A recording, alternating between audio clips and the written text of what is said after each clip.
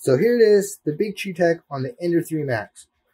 I love this thing. I just compiled the firmware. Everything is good to go. So I'm going to put this in there and hopefully it fires up. Everything works properly. Thinking about doing that on live or making another video. A couple features about this that you're going to have to do if you're going to put this on the Ender 3 Max is for the cooling fans and for the hot end fan, you're going to have to make some changes. So for the hot end fan, you're going to have to put a GST connector on. That way the fan doesn't turn on until you reach a certain temperature and keeps everything more quiet. The same thing with all the other fans. They will not go on until everything starts moving about. For the cooling fans for the parts, there's only one connection, so I had to make a Y connector for the GST. I soldered the wires together and heat shrinked them. So this is a temporary solution.